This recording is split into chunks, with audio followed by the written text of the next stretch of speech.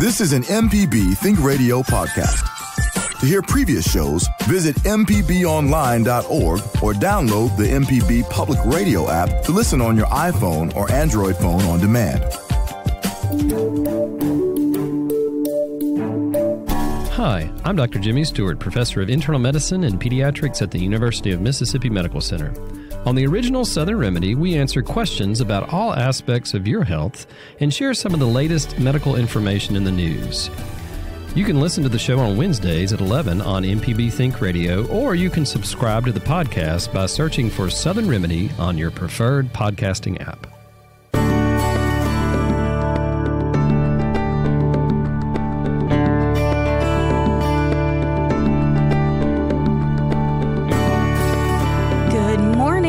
Welcome to Southern Remedy Healthy and Fit on MPB Think Radio.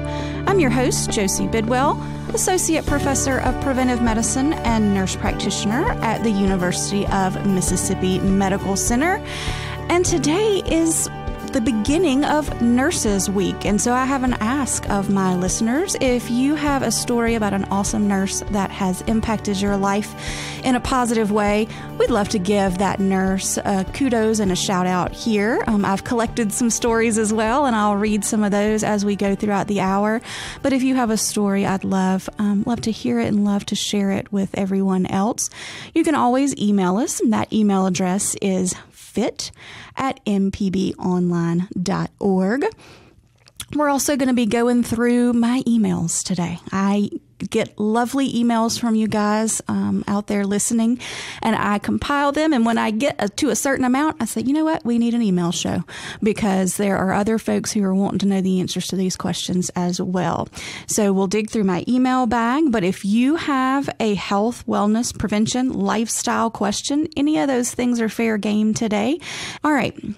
Nurses Week happens the same time every year, May 6th through 12th. So the first day is May 6th, regardless of what day of the week that is, right? So that was a Saturday this year.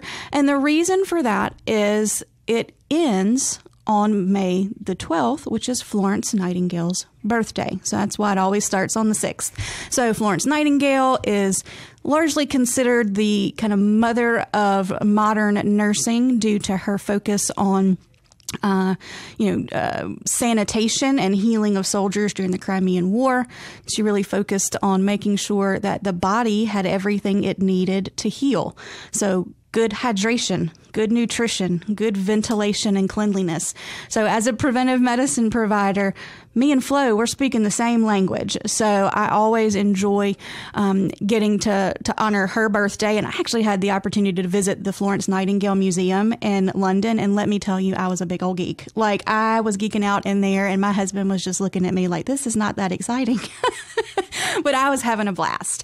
So I'm going to start with a nursing story and a nursing shout out. That's very deep and personal to me. So, I've shared on the show before about our middle child, who was, unfortunately, she was stillborn. And the nurse during that visit, and I was already a nurse practitioner, but the nurse that I had during that experience has forever shaped the way that I care for people and the way that I approach people. As a nurse, I knew that nobody wanted that assignment, right? We think about the word assignment as the patients that we get. When we come in the morning, they give us our assignments, our list of patients that we're going to take care of. And having been a nurse for a while, I've taken care of people who were, actively dying, or moms who were laboring and were going to have a fetus who didn't survive. And I knew that that wasn't anybody's ideal patient assignment, right? You do it and it's fine, and you take care of folks to the best of your abilities, but it hurts your heart, right? And it's a heavy, hard assignment. And when I went in, of course, I was already having contractions and these different types of things, and really was just overwhelmed. Right? I had had a child previously. He was early. So I'd never had kind of a good birth experience. I was already anxious. But I just remember, getting into my gown, getting in the bed, the doctor coming in, asking me lots of questions. And I love my doctor. He did a great job as well. But I almost didn't know the answers to the questions because my brain was just overloaded. And I remember looking at the nurse and saying, I'm sorry. And she said, for what? And I said, I know this is not a fun assignment and you didn't want to take care of somebody whose baby has died. And she brushed my tears off my cheeks, wrapped her arms around me, and she said, this is the only assignment I would have wanted today. She was like, you are precious and so is your baby, and I'm here for you. She said, I actually just took a class and a course on grieving and how to care for a mom who has lost her baby. She's like, so it's just destiny that I am your nurse today, and we're gonna walk through this together. And every one of those questions that somebody in the hospital would ask me, do I want an epidural? I would just look at her like, I don't know, do I want an epidural? And she would give me the information that I needed to make a good informed decision about that. If I wanted pictures, if I wanted to hold the baby, all of these different things that I didn't even really think about what my answers were going to be. She helped me walk through that. And that was such a powerful experience for me and for my family that we actually put a scholarship in place at the School of Nursing here at UMC to honor her and honor our baby and to honor that nurse and her dedication to providing compassionate care to families who are in the grieving process. So if you're a nurse and you're out there listening, know that every single encounter that you have with a patient is meaningful and that it may change the life of one particular patient or nurse out there. So from my heart to yours, thank you so much for all the things that you do to take care of everybody on a daily basis. The first question from my mailbag, and this question actually didn't come by email. It came from a new patient that I had in clinic. And I run the lifestyle medicine clinic at UMC, and that's a newer term for folks. The term lifestyle medicine. And this sweet patient that I had, we got her all roomed, got her vital signs done, sat down, and she said, so what kind of medicine do you use? What kind of prescriptions are we talking about? And I said, oh, well, this is a great opportunity to talk about the fact that we're not going to use any medicines, right? That is not to say that medicines are not important. They are vitally important. And so I am not anti-medicine in any way, shape, form, or fashion. What I do want us to remember is that medications a lot of times are used to treat symptoms of things, right? Our blood sugar medicines are treating that symptom of high blood sugar and helping keep that under control. Our blood pressure medicines are treating that symptom of elevated pressure, and we want you to take those, absolutely, as prescribed. But we also want to treat that underlying mechanism that is causing a lot of these issues. And that's often our lifestyle. So I don't often write prescriptions for medications. I write prescriptions for lifestyle. And that often gets me a funny look. They're like, what does that mean? Like, what are you prescribing me? But it becomes more apparent as we go throughout the visit and we start to talk about the different pillars of lifestyle medicine, which there are 6 pillars, or kind of 6 buckets of therapeutics that I can use, right? Nutrition, which is largely whole food, plant-based nutrition, good physical activity, stress management, good restorative sleep, social connection, and then risky substance avoidance or reduction. And so I can write prescriptions in each one of those things. And just like medications are dosed, lifestyle is dosed as well. And we don't tend to think of it that way. And that's one thing that anytime I have a student with me or I'm training someone, I really want to focus in on the fact that we dose lifestyle, and we can suboptimally dose it and then it doesn't work as well, or we can kind of max dose it out just like we can with a medication. And I think of it in the way, if we pick nutrition, right? We all know that we probably need more fruits and vegetables, right? But if I just tell you to eat more fruits and vegetables, that's not a good prescription, and that's not dosed correctly, because you could eat 1 more grape than you ate the day before, and technically you have eaten more fruits and vegetables, right? But that's probably not going to lead to the health changes that we want to see. Whereas if I give you a prescription that is a half a cup of green leafy vegetables twice a day, every day for the next 30 days, that's written kind of like we would do a blood pressure medicine. And that's the appropriate amount of that particular vegetable to get to our health goals that we're wanting to get to.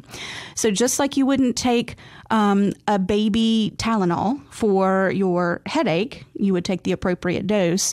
We want to focus in on how we do that from a lifestyle perspective as well, in using all of those different modalities that we use. And then in the hopes that some of those medications that we're on, maybe as our lifestyle gets better and we start to heal that underlying cause of disease, we're able to reduce some of those medications or even stop some of those medications. That is always done in collaboration with primary care provider or the specialist who has written that medication. I'm never just taking folks off of medications without without discussing that with the treating team and treating provider, because they are crucial, vital parts of our overall health and wellness. And we're doing a couple things on the show today. We are honoring nurses because it is National Nurses Week. I had a nurse story come in through social media. It says, Happy Nurses Week. Today, I would like to honor a very kind-hearted ER nurse named Michael. Not 100% sure of that, but I think that's his name. But he worked in the ER at CMMC about 15 years ago, which would now be Merritt Central. My little trip had developed appendicitis, and we rushed him to Mumford Jones, where they referred us to CMMC and Dr. Fisher. At 2 a.m., the ER nurses were trying to calm a little boy's nerves and his mom while inserting an IV the size of a 1-inch PVC pipe. Not really, but it seemed that way to Trip. He was an amazing, calm, and friendly nurse in the midst of our worry and stress. At the time, I was in nursing school and knew just enough to be scared, but not sure about it all. Michael talked us through it all and made us feel safe. So, Michael, if you're out there, if you're listening, you made a difference in that family's life, and thank you for being a nurse. All right, we had a question come in about opioid overdose. So if we're thinking back to those pillars of lifestyle and you're going, why are we talking about opioids? Substance use is one of the pillars of lifestyle medicine. And we actually did a show a couple of weeks ago. We had the folks from the Department of Health on to talk about substance use disorder and overdose intervention and how to either prevent that or to intervene and help in the event of that. And we had a listener who submitted a question after the show that said, what are the symptoms of opioid overdose and the actual cause of opioid death? Great question. Symptoms usually are going to look like the patient is, or the person is sluggish, right? So face and skin may be kind of pale. If you touch it, kind of clammy. And clammy is like moist and cool when you touch it. Maybe limpness, fingernails and lips may be kind of pale or even bluish color. That means we're not getting enough oxygen to all of our tissues. So you have that bluish discoloration.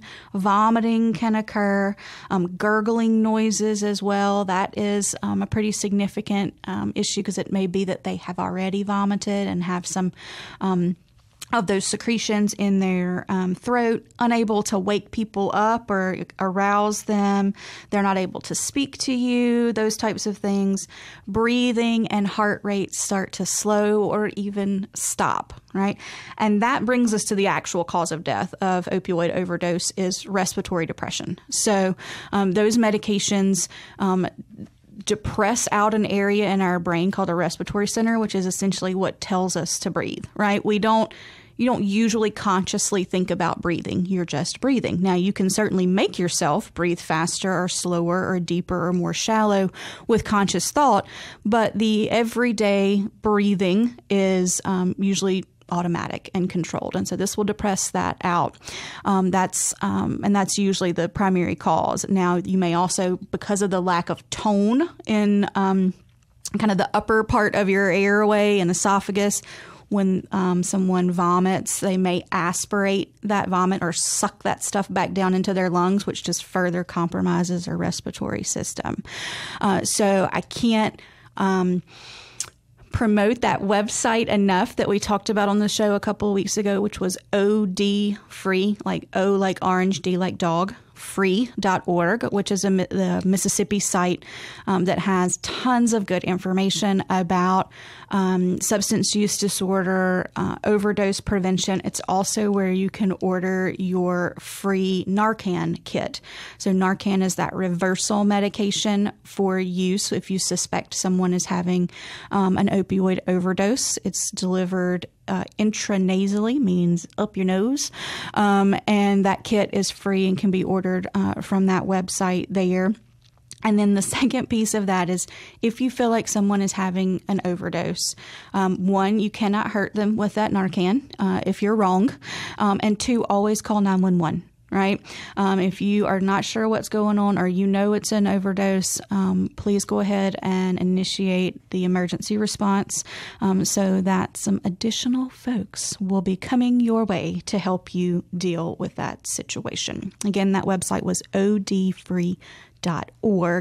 And if you want to hear more on our show that we did focused on substance use, you can always find our episodes on our website, mpbonline.org, or you can download our podcast, which I really encourage you to do, because that way you never miss an episode, and we're there just at the touch of a finger. If you feel like you need to hear from one of your Southern Remedy hosts, you can do that by searching for Southern Remedy on a variety of podcasting platforms, whichever one is your favorite there. All right, next question. I had a full abdominal hysterectomy and developed an ileus. My question is, will this be an issue if I have to have any other kind of surgery in the future? And how long will it take for my stomach and gut to fully recover from the ileus? So let's unpack that a little bit. So an ileus is basically part of your gut just kind of doesn't wake back up. It just kind of gets sluggish, goes to sleep, and you don't move things through like you normally should. And so that, of course, can cause pain, bloating, distension, and can be an emergency if we can't get that thing restarted and things just start to back up in there. It is a known complication after surgery from a variety of reasons, right? One, we usually give you good medications in the OR that slow everything down, right? And then the pain medication that's used afterwards, depending on the type of surgery that you have, can also slow the gut down a little bit. And you're also usually not being super mobile and up and walking around, which is another risk factor for that. You may not be eating as much as you were or drinking as much as you were following that surgery. So the first part of it, how long was it going to take for me to feel better? Unfortunately, not a cut and dry answer, right? It's going to be different for everyone, but most people should be feeling better and having significant pain reduction within a couple of weeks, right? Week to 2 weeks, feeling better there. So if you're not, or you have any questions at all, contact your surgeon or your primary care provider or both, right? And get some more information there. The second piece of it is, will I have an ileus again if I have a future surgery? And that, again, depends on what type of surgery you're having, where you're having it, right? There are surgeries that are going to increase the risk, right? So surgeries in the abdomen and in the pelvis, like you had for this particular surgery, carry a higher risk of having an ileus, right? The technique that's used, and by that I mean, is it an open procedure or a laparoscopic procedure, right? So a lot of you have probably had laparoscopic procedures where we just kind of poke little holes through, and then the instruments and camera and those kinds of things are inserted into the abdominal cavity that way. And then an open procedure is where you would have to actually make a bigger incision and open things up. So obviously the more invasive the surgery, the higher the risk of having something like an ileus, right? And then we want to pay special attention to, how long we're on pain medications. Are we eating and drinking? Are we getting up and moving around? That's why your sweet nurse that comes in the room and says, hey, let's get up and go for a walk, and you want You want to hit her. You're like, this is not fun. I don't want to get up and go for a walk. That's the reason behind that less than fun option that we're asking you to do. One is to get everything moving, decreases your risk for blood clots, but also helps just get guts back woken up and things moving around and all those different kinds of things. So don't be mad at us. We're trying to help you out a little bit there.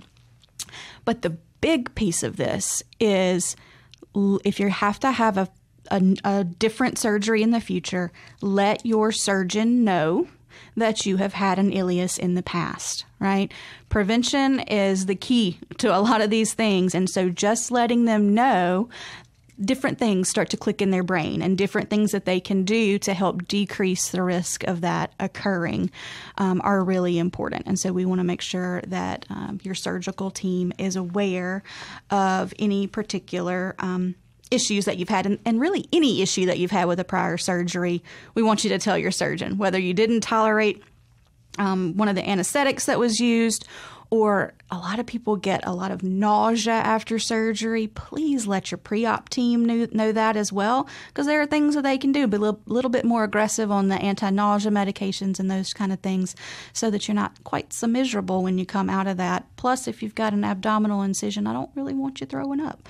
So all of those things are an important part of just keeping you well and helping you have as good of a surgical outcome as we can. All right, I'm going to share another nursing story that came in, and this actually came in from Kevin Farrell, the producer of Southern Remedy. He's out today, but he sent me a comment anyway. Kevin's dad was a nurse and taught at the University of Southern Mississippi School of Nursing after retiring from the Air Force.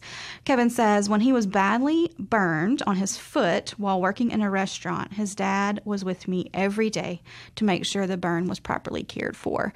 So it's hard to be the kid of a healthcare provider. It is. We tend to mother you a little bit in certain areas, and then also we're kind of just like walk it off in other areas. But it's a special time, I'm sure, for Kevin and his dad, getting to mesh his love as a daddy and his love and care as a registered nurse as well. All right, we're also going to take a quick question about juicing. So I get this question a lot, and it says, can you talk about the benefits of juicing? And so I'm assuming we're talking about juicing fruits and vegetables and drinking them. And that's a little bit of a loaded question. So the benefit of that is hydration, right? You're going to be drinking something, so you're taking in more fluid, which the majority of us are a little low on the fluid intake on a daily basis. And the majority of what we do consume is caffeinated, which just further kind of dehydrates us out. So you are getting some hydration that way. And you're also getting some micronutrients like vitamins and minerals. And depending on what the fruit is or what the vegetable is, you'd be getting different vitamins and minerals that way. That's about the end of what I would consider a benefit of juicing. The downside of that is that you get rid of all the fiber, which is so vitally important for keeping our gut nice and healthy, as well as filling us up, keeping our blood sugar a little bit more stable, those types of things. And you also, when you drink your fruit or vegetable, you're able to take in a large amount of calories in a very short time frame. And I'll put that, I'll frame it like this. We actually had a patient who was making a beautiful juice, sounded delicious, right? But it was like a half a pineapple, a whole mango, half a cup of strawberries, all this kind of stuff. And so we have cool food models in clinic. And so I went and got all of those things, all the ingredients, and I sat them out and I said, could you eat all of that at one go? And she was like, good gravy? No, that's way too much. And then I just sat there for a second. I was like, let that sink in. And she was like, oh, I get it, right? Like you would not be able to consume that number of calories from the whole fruit. So it's a better option to eat that fruit and chew it and do all those kinds of things. If weight loss is your goal, if blood sugar control is your goal, those types of things, it's much better to chew your fruit than to juice them, right? I get asked a lot of times, well, what about a smoothie? Smoothie has more fiber in it because you do tend to keep the whole fruit intact. The digestion has started a little bit by broken down somewhat, but again, it's more the speed with which you're able to consume those things. You can slurp a smoothie down in a relatively short time frame. So I usually recommend people do smoothie bowls. So that smoothie that you enjoy, dump it in a bowl, give you some good toppings on top of it. It's a good option to throw some whole fruits on there and eat that thing with a spoon, right? That way it just slows you down. You get a more even rise in your blood sugar that way, and you give your brain time to catch up with your belly and saying, hey, I'm full. Thanks for joining us today on Southern Remedy Healthy and Fit. I'm your host, Josie Bidwell, nurse practitioner at UMMC, and we are honoring nurses today as part of National Nurses Week. And we're also answering just your general health and wellness questions. So it is open season. Whatever you want to talk about, we are happy to talk about today. I've gotten lots of good emails that have come in, and so we are going through some of those, and we'll get right back into it because this next question is a wonderful question, a question I get asked multiple times during clinic, but this did come from a listener who submitted this through email. And it asks about GOLO. Right? So capital G, lowercase o, capital L, lowercase o. It says, hello, I was wondering what GOLO is. Is it something you think is an okay idea for weight loss? I'm in my 60s now and having difficulty figuring out what to do that's an effective way of losing weight. In the past, a low carbohydrate diet has helped. All right. So this question, there's several parts to it. Okay. So the first part is sustainable weight loss, right? Healthy, sustainable weight loss and what that looks like, right? Old way of thinking was just kind of simply calories in, calories out. And whatever, you could just kind of out exercise whatever it is that you were eating as long as you were running a calorie deficit. And while that may cause some initial weight loss, we usually see plateaus with that because you get to the point where you're just kind of starving yourself and everything slows down, gets sluggish, and you stop losing weight. You get really frustrated with that. Then the other option is, well, I'm going to either work out more or cut more calories. And that's just not a sustainable way to build health, right? Because usually what is going to suffer when we lose weight that way is muscle mass. And we want to make sure that, especially as we're aging, that we preserve our muscle mass as much as possible. That's what's going to keep us stable, what's going to help us not fall down. If we have to have a surgery or a procedure or any of these kinds of things, it's going to help us in the post-operative period and rehab. So when we go on drastic diets where we eliminate, whole food groups or certain macronutrient groups, then we often lose water weight kind of on the beginning end of that. And then unfortunately, lean muscle tissue is often sacrificed. And lean muscle tissue, the secret is the fact that it's what burns calories for us. So when you lose that lean muscle tissue and you go off of whatever diet you have been on, that's why you gain all that weight back. Plus a little bit more. It usually brings some friends with it. All right, so we'll put a pause on the GOLO because I do have Edward who is on the road to share a nursing story. Good morning, Edward. Hello. Hello. How can we help you? Hey, I'm doing a shout out to my daughter-in-law. Wonderful. She is a neonatal traveling nurse. Wow. And they live in Boise. Yeah. Idaho, and they travel they leave. They've been in New Hampshire, back and forth, and all that stuff. Anyway, yeah, she's real cool. Well, I don't know her, but I agree that she's real cool because neonatal nurses are a special breed of nurses to take care of those little tiny little humans and their families. That's the piece that a lot of people don't think about, but it's the love and care that they show the families of those babies that's so important. There's probably a lot of work also. It's a lot of hand washing, let me tell you. I did a rotation in the neonatal intensive care unit when I was in school, and I was like, oh my gosh, I thought I washed my hands a lot, but these ladies and gentlemen have washed their hands till they are just cracking. So it is a hard job, I would imagine, but I bet tons of good reward when they see those babies go home. Plus, she does sign language. Her father... What?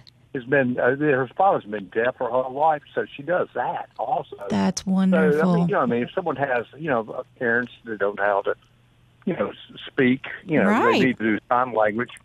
So, yeah, it's Emily Townsend. Well, wonderful. Well, thank you for calling to honor Emily Townsend. And she can listen to you honoring her online. If you want to share that link with her or our podcast, you can do that, and she can hear your shout out. Thank you, Edward, for giving us a call. Really appreciate that, and thank you for loving on a nurse. Thank you very much. I love you guys. You're great. Well, we thank you for listening. Have a safe trip. Bye. Bye. So we were talking about GOLO. So I was kind of giving my stock answer on healthy eating, and so I want to dig into what GOLO is. Of course, it is a commercial program. And so I did a fair amount of digging on their website, right? And just like any commercial product or diet, there are things that I think, hey, this is pretty good. And then some things that I don't love quite so much, right? One of the things that I don't love quite so much, but I completely understand, is the fact that I can't see exactly all the details without paying for it, right? Which I understand. If I was selling something, I wouldn't want to give you all the details on the front end either. But in essence, the GOLO program has kind of two components.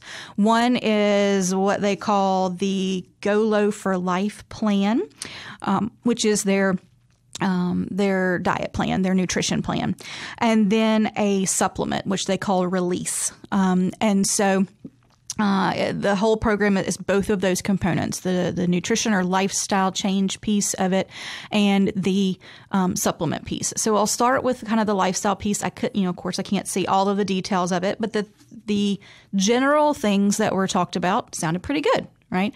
We're talking about getting rid of diet mentality and not focusing on being on or off a particular diet, which I can wholeheartedly support there.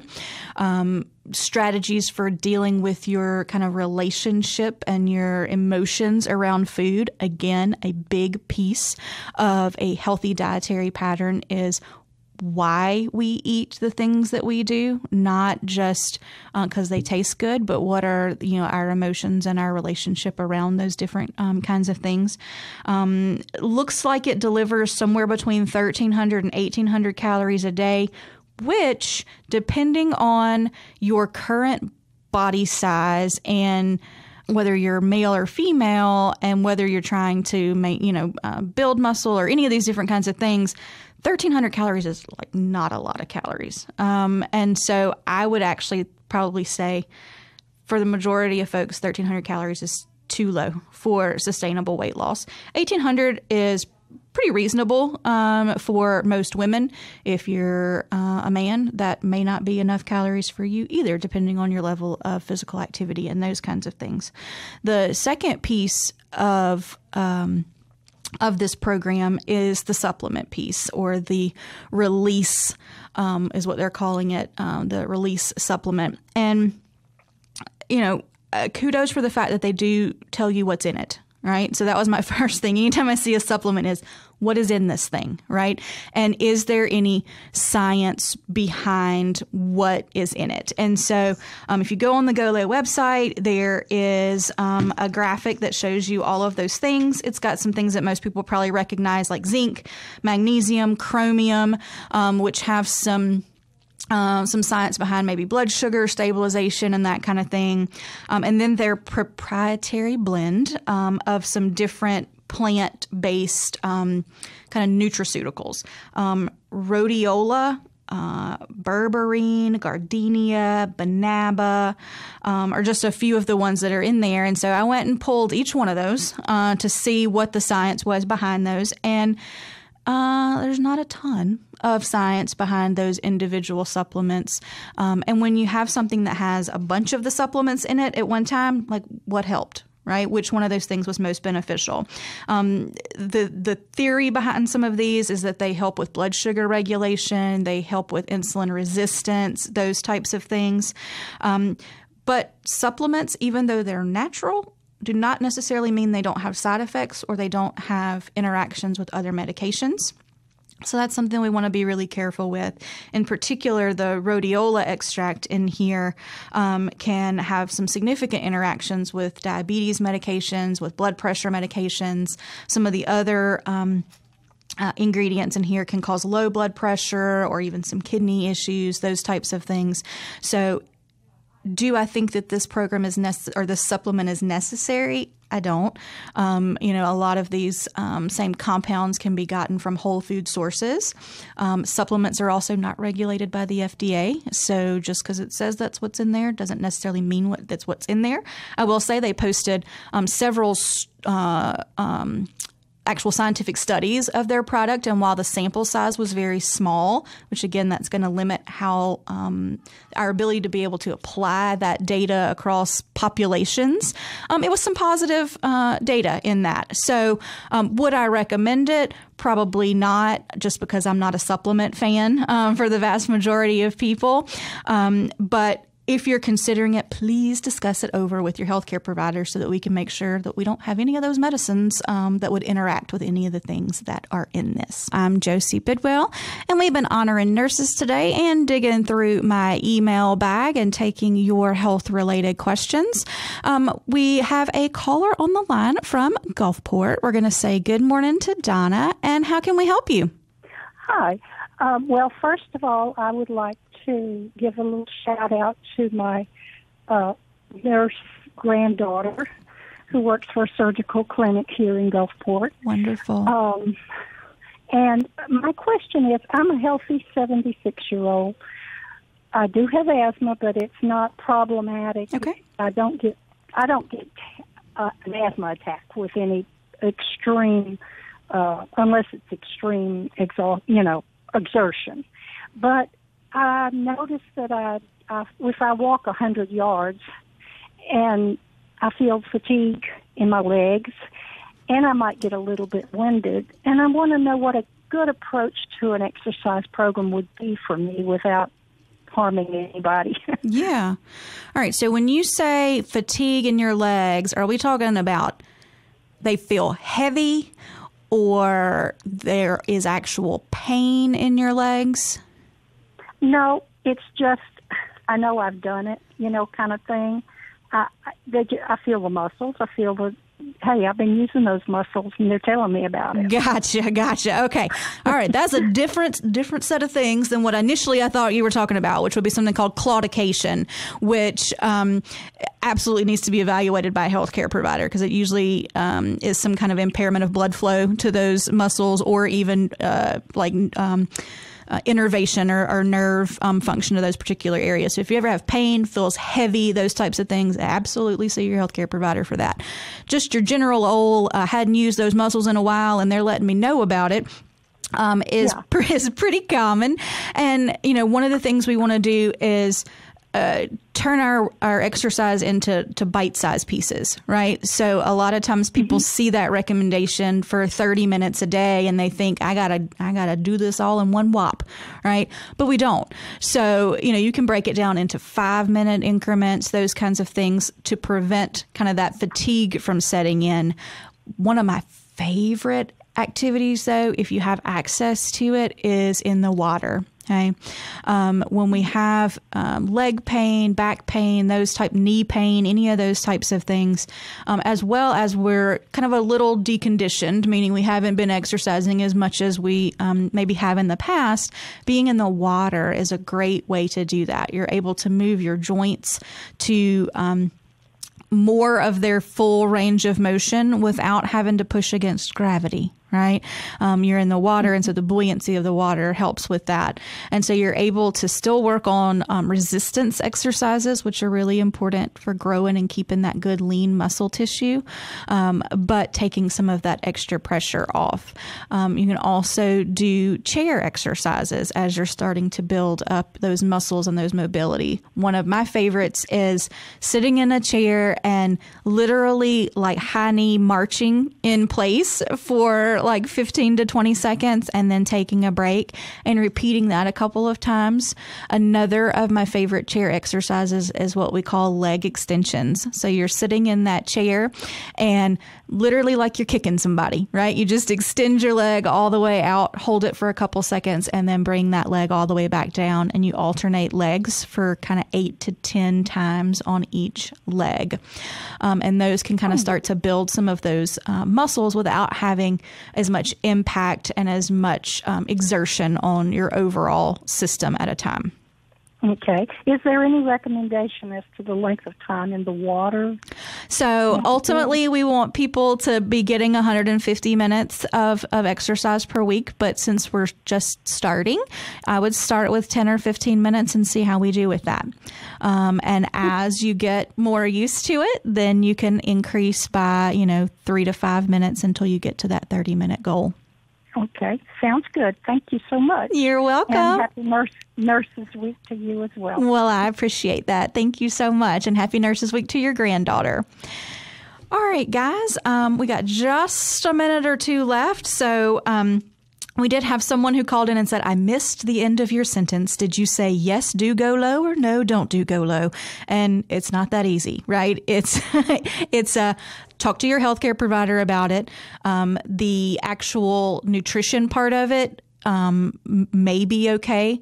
The supplements are not regulated by the FDA. So in general, I don't usually recommend supplements, especially without checking with your healthcare provider to make sure there are not any interactions. That being said, nothing was abundantly scary when I read the program. I'm just in general not a super fan of commercial diet programs because, again, you usually go on those things and go off those things. And I want you to build a sustainable pattern for a lifetime. And that you actually had a question that came in and says, should I be taking a multivitamin? And that kind of gets lumped into that same thing. Your average adult probably doesn't need a multivitamin. There are specific categories of folks who do. People who are pregnant or breastfeeding, people who are on certain medications that impair the absorption of things, people who have had a metabolic surgery like a gastric sleeve or bypass, they do.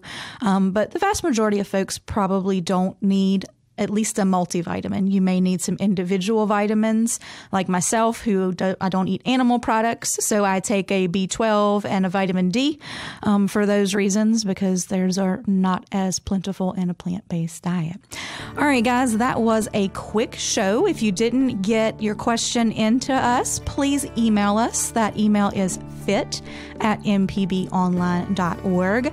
And remember that you can catch all of our shows in their entirety by downloading our podcast by searching for Southern Remedy wherever you get your podcasts. And Southern Remedy is a production of MPB Think Radio and funded in part by a grant from the University of Mississippi Medical Center. I've been your host, Josie Bidwell, nurse practitioner and associate professor of preventive medicine. Make sure you tune in every weekday at 11 for the full Southern Remedy lineup. This is an MPB Think Radio podcast. To hear previous shows, visit mpbonline.org or download the MPB Public Radio app to listen on your iPhone or Android phone on demand.